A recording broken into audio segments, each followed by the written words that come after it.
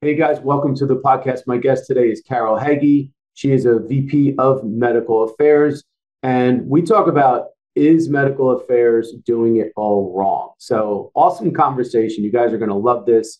Don't forget to follow me and connect with me on LinkedIn and check us out the first Tuesday of every month, typically at 1:30 p.m. Eastern time for our MSL Talk Live, which is on LinkedIn. So you get all information on LinkedIn for that show. And thank you for your support and thanks for joining us. Welcome to MSL Talk with Tom Caravela, a podcast specifically designed for MSLs and all things field medical.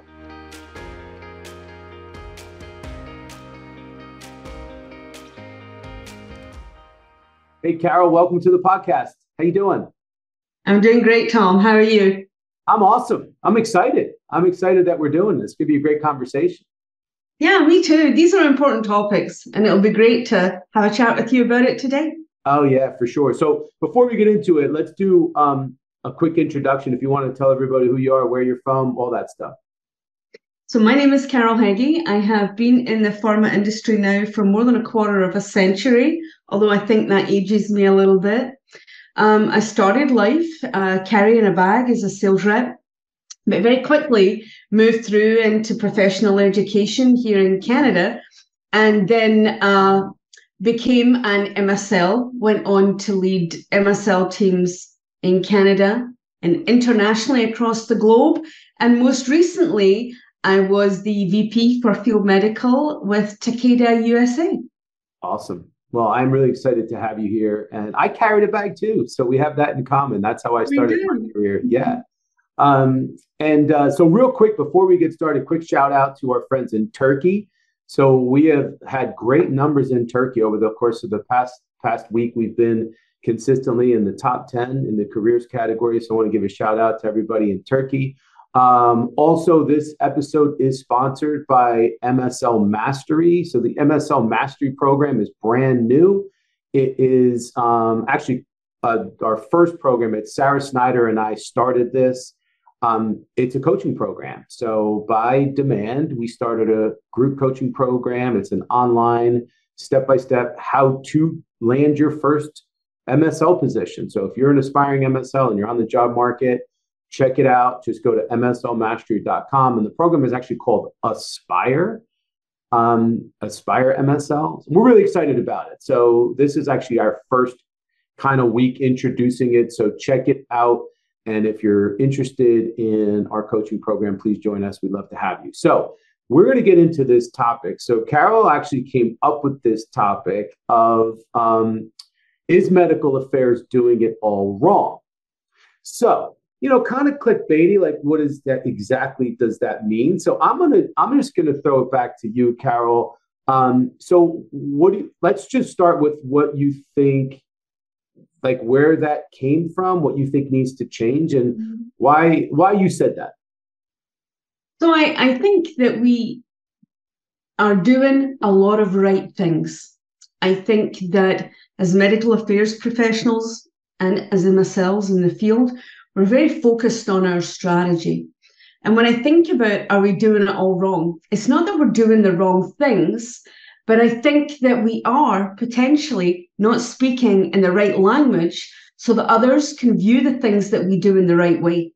So in that essence, I think we're doing a lot of the wrong things because no one knows that they really exist. We're not great salespeople of the things that we do from a medical affairs perspective. And I think that's why there's often this counterpoint between commercial and medical organizations that we see week upon week in any of the pharmaceutical and medical affairs media that makes it to the top. Right. So when you're saying, so we talking like both internally and externally, you're talking? Got it. I think we're a little bit better externally when we describe ourselves to HCPs. I think, I can tell you from a field medical perspective that they're very good at drawing the distinction between what is a sales rep and what is an MSL. Mm-hmm. I think that we're very good at painting a picture of what working with a medical affairs organization can be like from an HCP perspective. Mm-hmm. But I don't think we're very good at doing that internally. Because I think, and I would argue that in many companies, big pharma, medium size, small biotech, there is still a lot of confusion about these field-based roles and the people who lead them, where they're just, well, they're scientific sales reps, they're just sales reps that talk about clinical trials, but it's not. It's an entirely different role. So I think internally, we still have a lot of work to do to represent what we do in a way that's easy to be understood by our internal colleagues and stakeholders. Got you. Yeah, no, I mean, that conversation of, I'm going to use the word value. You're saying, I think you're saying the same thing, but I'm going to use the word value just because any conference, medical affairs conference you go to, there's always that discussion about, what is the value of field medical and how does it get communicated up throughout the organization. But you said something interesting to me in our conversation recently.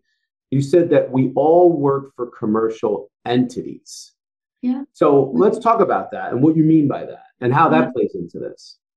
So I think we're all dependent now, whether you are an independently owned, and I know there's not a lot of independently owned pharma left, but if you're working for a small company that has a very tight group of investors, or you're working for a massive company, top 10 pharma, essentially we're all beholden to making a profit for those who hold shares or equity within a company.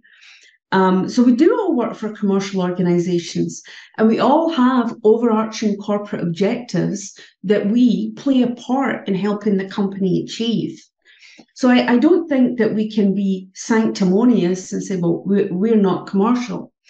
We may not operate in a commercial environment, but we're still driven by an overarching corporate objective. Mm-hmm. And that usually centers around share price, money, and value. Right. Yeah. And, you also said, and I'm going to go back to, you said something very interesting about value. You said that value does not come from a transactional relationship or a number of KOL visits. So let's talk about that and where you think value does come from. Yeah. So I think that many times we get into this debate over KPIs and metrics. And I think, and maybe we'll talk a little bit more about this as we go down, Tom, it's a lot about the language of how we present what we do. But how I've always tried to encourage my teams is that you can interact with a key opinion leader. And you can do that in one of two ways. You can do that in a form of partnership or in a transactional relationship. In a transactional relationship, you're taking something to the key opinion leader that you may or may not think is of value, but you want him to see a value in what you give to them. Many MSLs will say, I'm there to educate the key opinion leader about our products or about our disease state.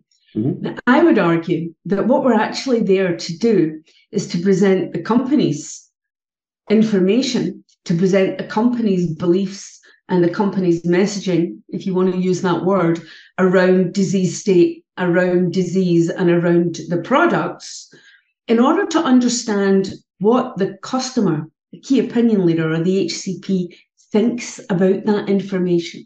And I think that's where the value of the teams and of medical affairs in general actually sits. So it's not in that transaction of, I give you this information, doctor, now I can check a box to say that I've done that. The actual value is in saying, let me tell you about this information so that we can discuss that information in order that I can understand what you think of it and if it will impact your practice in patient care. Because if we're not impacting the patient's outcomes, if we're not supporting the customer, the key opinion leader, the HCP, to actually be able to improve his patient outcomes, why are we there? Right. Yeah.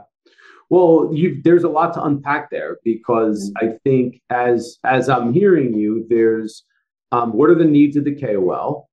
And is that top of mind? And is that part of the agenda for the MSL? But also, what are the strategic objectives of the organization? And how do those two things come together? Mm-hmm. Are there gaps? Is there just a gap that exists in many interactions these days?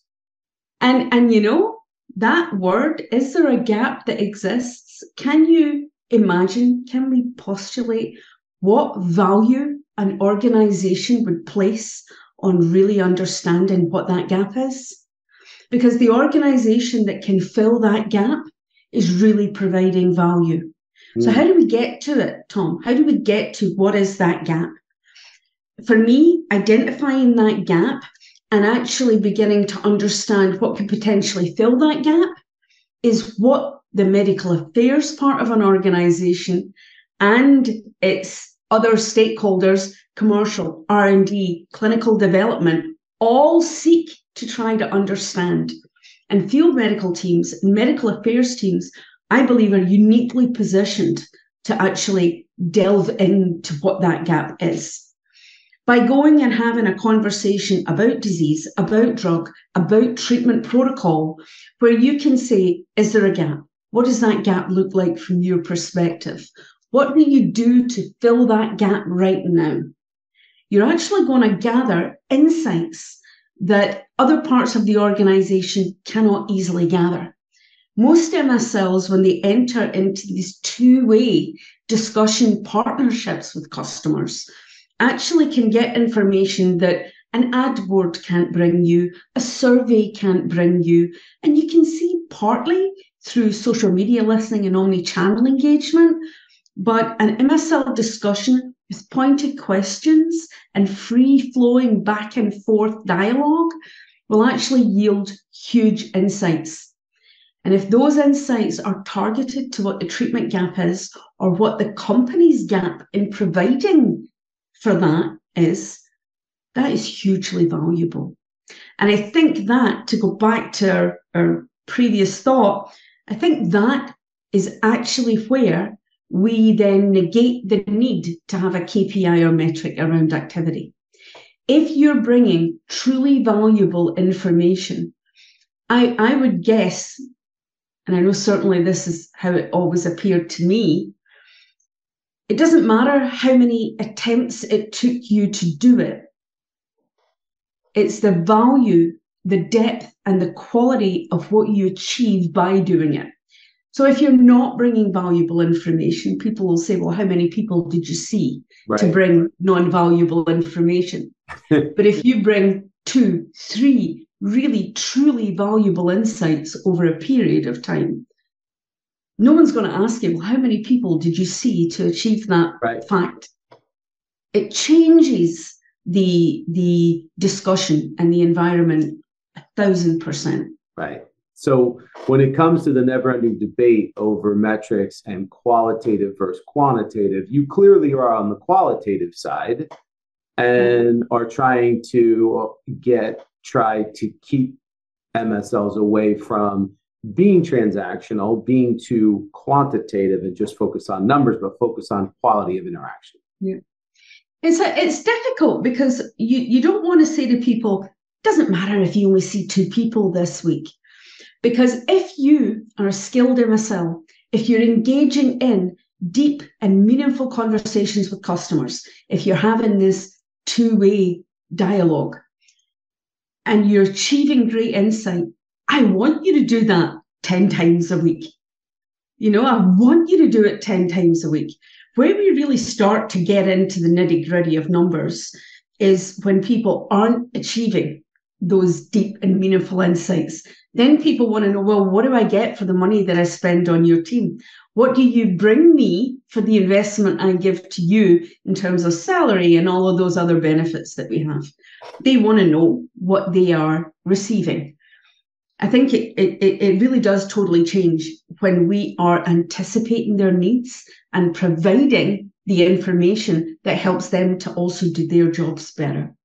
Yeah, well, and it is tough. You hit the nail on the head. You said before that all companies are commercial entities looking to make a profit. And the powers that be want to see what is the value of field medical and how is field medical moving the needle. And it's not easy. It's not very easy to determine that. It's not like sales and commercial where you look at sales numbers. Mm-hmm. Then what do you look at? Well, you can look at the interactions, the quality of the interactions, or you can look at the number of interactions, or both. So, I mean, I see both sides of it, but I also realize that, to your point, it's hard to be valuable to a KOL unless you bring value in helping them with their practice, with their patients. And that's not going to be accomplished if you're just checking a box and going in and making a number of visits, but not really adding enough real value to them. So what other misconceptions exist in medical affairs that you might want to talk about? Yeah.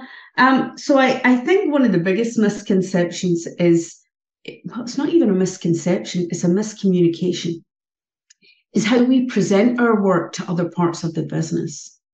So we fall into the trap of trying to talk in the same language as our commercial colleagues and colleagues in other areas. And that's when we fall down the KPI and metrics rabbit hole. When we are looking at sales teams where their KPI, their metric for interactions with customers might be 20, 25 interactions per week, with a very short interaction window, 6 minutes. I don't know what it is right now, but it's probably around 6 minutes, versus the average MSL interaction time. And if we look at some of the big reports from Best in Class and others, what we see is that interaction time between 30 and 45 minutes, around about that window. It's not humanly possible to see 20 to 25 people in a meaningful way in a week. It's just not. And the interaction type is not this transactional. Let me give you these glossy brochures. Let me tell you these 3 sales messages. Let me give you some sample product. Whatever it is that the sales team is doing, that's not our way of working. Our way of working is this question and answer, debate and dialogue with a customer. Mm-hmm. It takes a long time, takes time to plan for, and takes time to then analyze the information that you've received in a way that it can become a cohesive insight. But it's hard then to talk to a sales organization which is used to seeing, like you said, numbers of visits, messages delivered, sales figures on the outside, prescribing data on the other side. So what do we do when we can't show that? And I think we're getting better in being able to track outcomes of what we do as medical affairs organizations. I think our ability to look, whether it's through a system or through a lot of manual labor, at what does the environment say? So let's look at social media, what patients say, what physicians say in the social media environment, and understand what the dialogue is outside of the pharma dialogue, and then be able to track what it is we are saying through use of our systems. What did we discuss? What was the data? What were the topics? And through use of good systems, be able to collate and analyze the insight that medical affairs and MSLs bring in to an organization. What we should hopefully see is a change in the dialogue through social media and other activities like conference listening. If we go to conferences, are we actually hearing the dialogue the HCPs are having change in response to our dialogue with them? If we can track that over time, I think what it actually lets us do is put hard data in front of our commercial colleagues in a way that they understand. But when we can't fully do that yet, although I think we're getting better, when we can't fully do that, what we actually have to start to do is build a story of what we do, so that we're presenting to them a storyboard or a story lane that actually says, here's the problem, this is how we tackled it, and here's the outcome that we've achieved so far. And encourage our commercial colleagues in R&D and everywhere else to walk that journey with us, so that they understand the purpose, the plan that we had for the activity, and what we managed to provide to the organization at the end. Three P's. So it sounds like we're talking a lot about this piece of partnership with the other internal stakeholders, whether it's commercial R&D. So it sounds like that should be one of the things that, as we look at the topic today, which is medical affairs is doing it all wrong, I think that this seems like a theme in that there should be more of an emphasis on really establishing stronger partnerships internally, especially with the commercial side, so that there is that true give and take and that value, knowledge sharing. And there's, I guess, not the firewall. You hear the word firewall all the time, and you hear that word because of compliance reasons. But I'm not talking from a compliance perspective. I'm talking breaking down the barriers. It sounds like that's still a concern. I think it is. And I think a lot of organizations are still struggling with how to handle this. Let me tell you my thinking. I think there is a difference between a tactical discussion and a strategic discussion. And I think that we oftentimes will bundle these together. So if you have MSLs and sales reps having, and I'm not saying we shouldn't go to Starbucks and have coffee. That's not what I'm saying.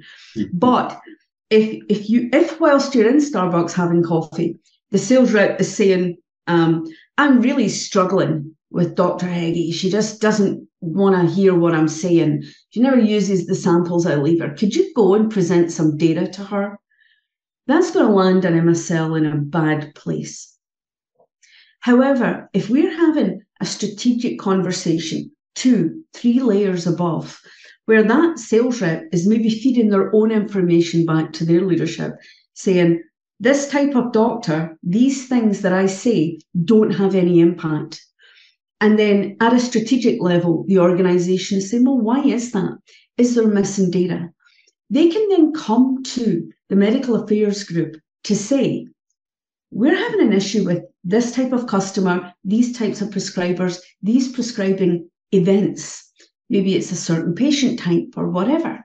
And medical affairs can say, well, what does the evidence say? How can we provide better evidence to HCPs through events, seminars, conferences, publications, and other media to help the HCP understand better? When we've made those decisions strategically, the MSL can start to look at, how do I enter into those conversations with customers? And I think then what you've done is you've removed that firewall, because now we're all looking at problem planning and then a solution at the other end in a very strategic way. And we've removed a lot of the risk.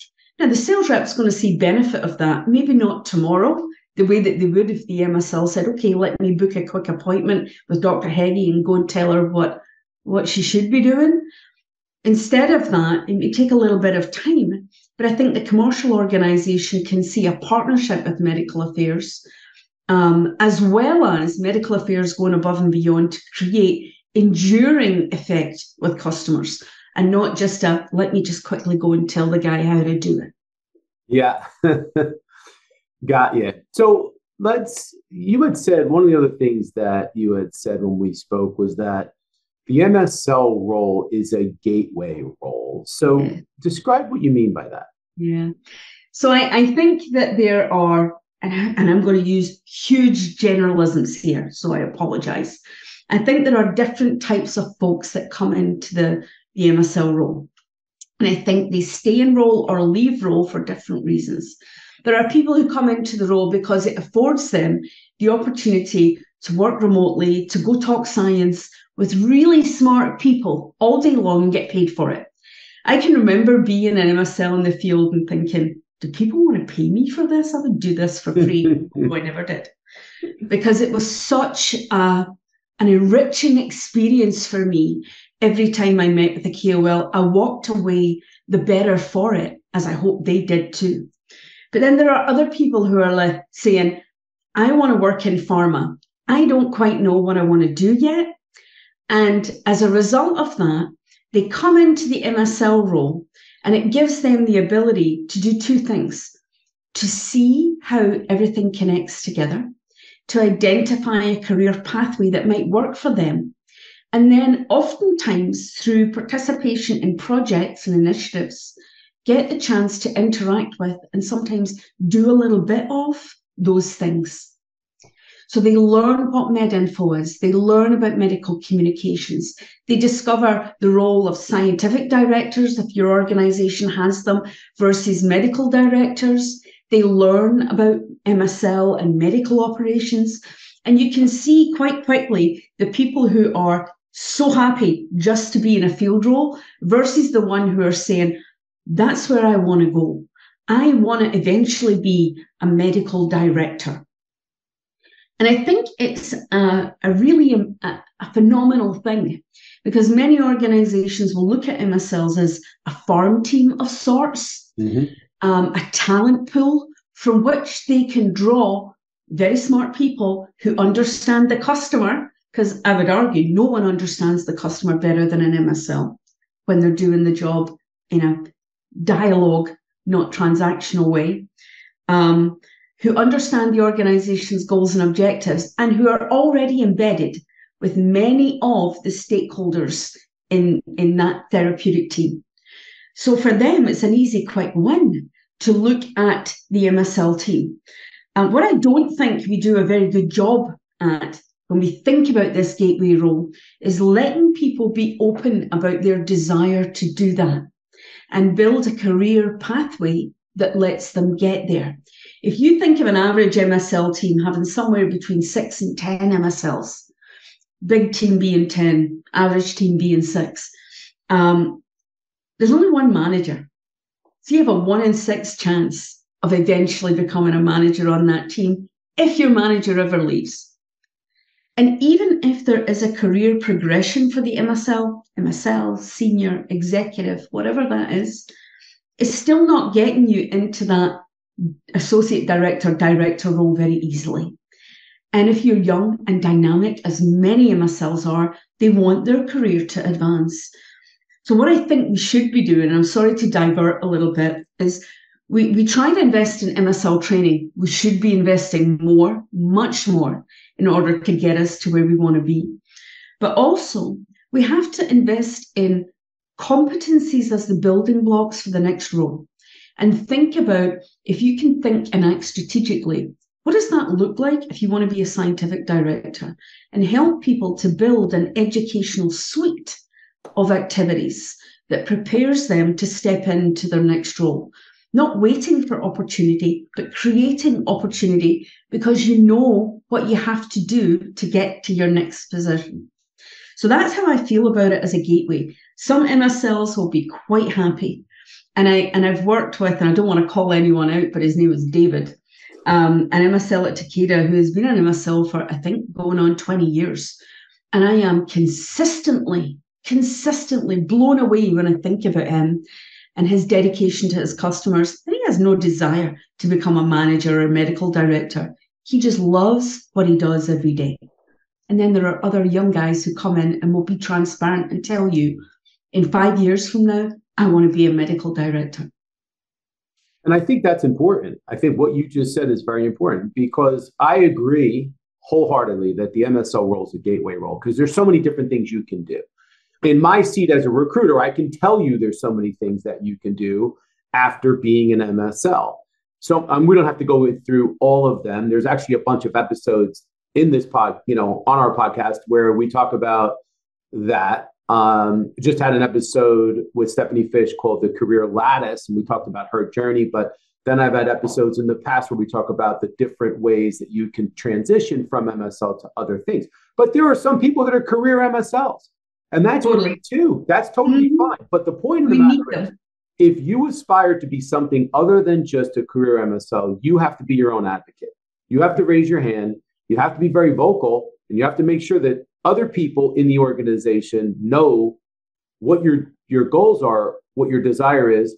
And if you don't know, if you know you just want to do something more and you're really not sure, you still have to raise your hand, because otherwise there may not be a path, or people might not come to you with different options.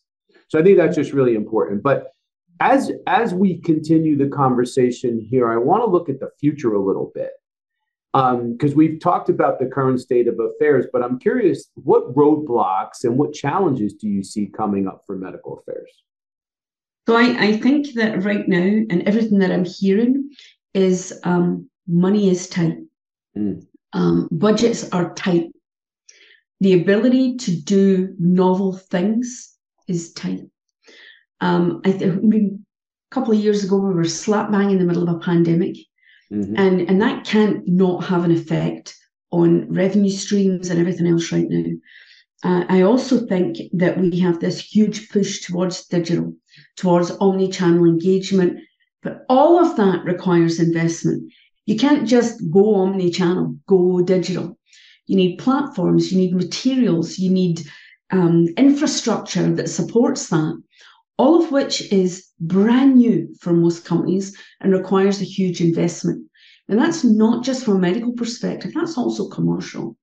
And when budgets get tight, it's oftentimes the commercial budget may not be impacted as greatly because they see this sales to revenue as budgets like medical affairs may be. And I would argue that most companies are seeing budgetary constraints. When that happens, one of the biggest things that then impacts the medical budget or is impacted by medical budget tightening is training. Because if you were going to spend a couple of $100,000 on a training program for your 50 or 100 MSLs, and now you have a budget tightening, that's one of the easiest things to try and do in a different way. Do remotely, do virtually, do using self-learning, self-paced learning. And that can answer many of the problems, but it doesn't answer everything. It also affects our ability to put in place systems and processes that would actually be game changers. You know, I was very blessed in my previous role in that we were building, or we did build, an insight collection system that I would argue is second to none and actually allows the team there to analyze what they've learned, to look for those gaps in the moment, literally in the moment, which is hugely important. There's no more creating 6 hours of work to pull together an insight report that no one really listens to. It's happening very deliberately as insights come in. But that takes investment. And again, if your budget's squeezed, can you invest in that? I think the counterpoint to return to where we started is if you're really presenting value, people will give you more money to do more things that provide value. But we're caught in this loop right now of not presenting what we do in the best way possible to create a story that shows value in order to create more investment. So I think that's the first big roadblock. I think that the other roadblock is the court of public opinion. You know, we see so often the firewall either not being tight enough or companies who breach what firewall they do have. I think scandals like Purdue, what happened at Purdue, have really had a negative impact on the public perception of pharma and in turn of the medical affairs roles. And these are high-risk roles. If you don't execute well as an MSL, if you don't know what your guardrails are, if you aren't really staying tightly within those, the effects of a potential misstep can be catastrophic for a lot of companies. So I think that we are in an environment right now where our activity is narrow, our budgets are narrow, and we aren't really creating the environment where we are encouraging more investment. For now, and you know, I agree. I'm seeing it myself.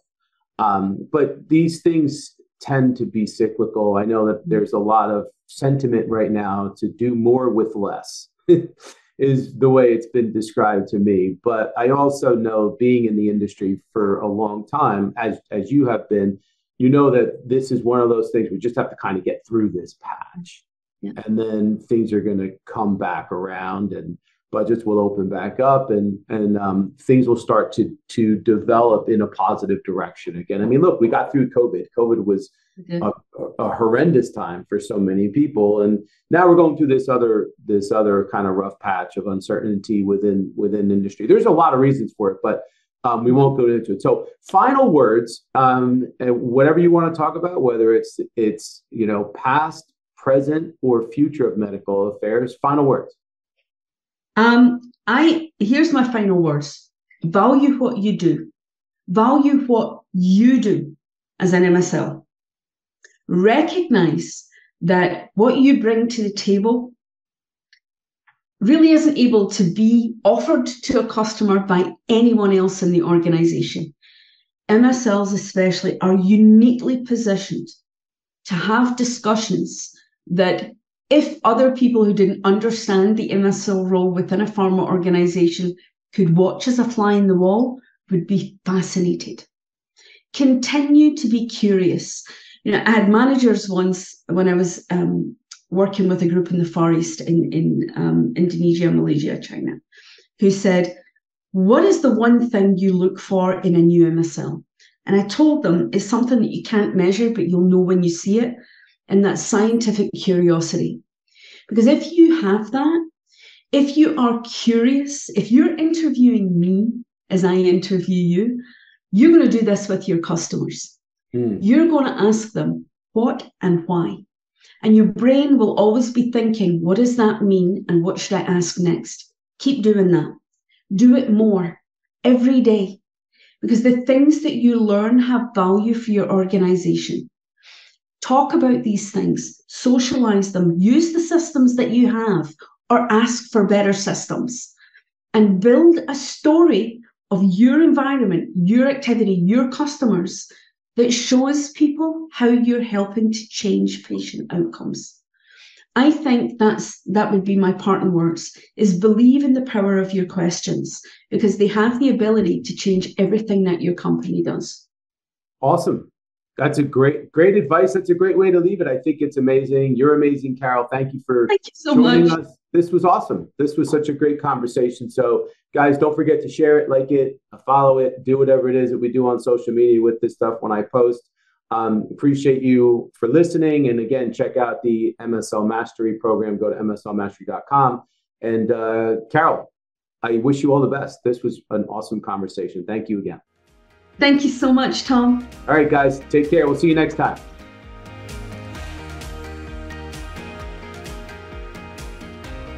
Thank you so much for listening to the show. And if you enjoyed it, please subscribe so that you don't miss an episode in the future. And feel free to leave a rating or a review or a comment.